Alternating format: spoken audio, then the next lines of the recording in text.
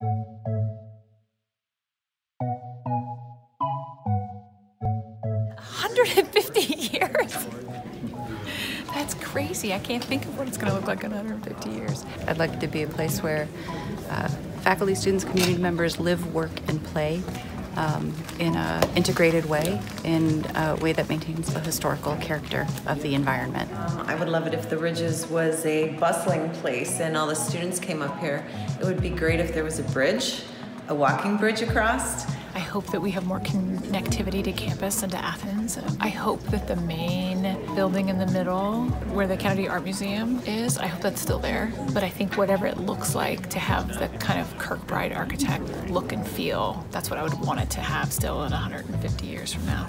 I think you'll see all uses of the university, people living up here, studying up here, eventually people shopping up here, a variety of diverse attractions for tourists in the area.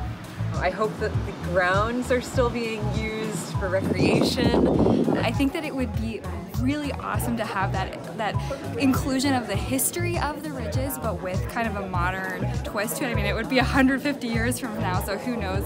I think it's poised nicely to become an area that is marrying together its history, but also looking forward to the future in becoming a vibrant, eco-friendly centerpiece for the city of Athens once again.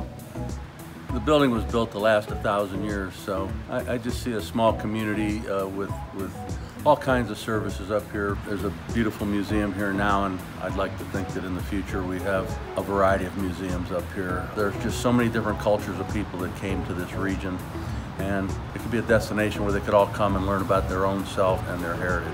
It's a beautiful old building.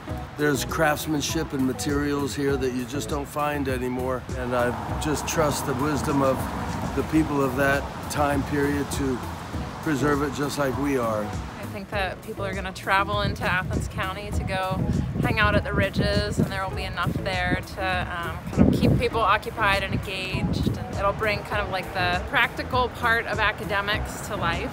The Ridges will look like an integrated learning and living community that's contemporary with something that would be expected 150 years from now.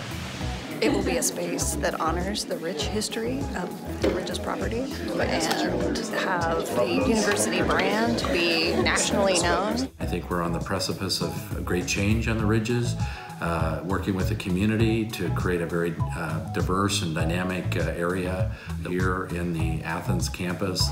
I anticipate that it'll be in good condition 150 years from now because people are so excited about the steps that are being taken today.